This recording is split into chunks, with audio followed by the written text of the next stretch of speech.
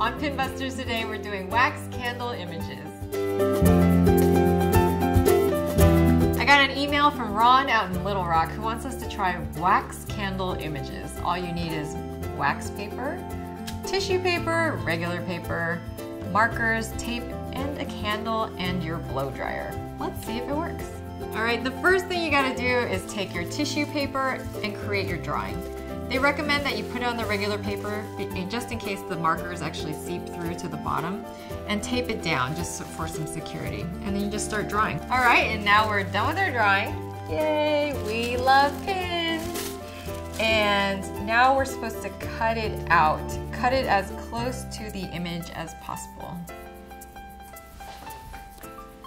Here are my scissors.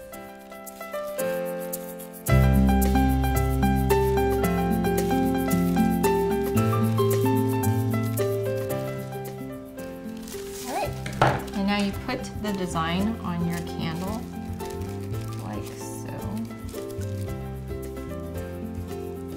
And take the wax paper, cover it. And you turn on your blow dryer and see if it works.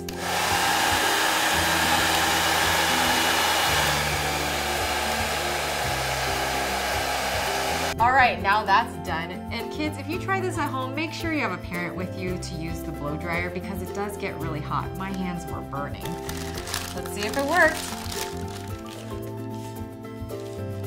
It looks like it adhered to the candle. It works. Pin trusted. We love pins and we love this one. All right. Well, that's all we have for today on Pinbusters. Email us if you have pins that you'd like us to try at bust@pinbusterstv.com or leave a comment below. Thanks, and we'll see you next time.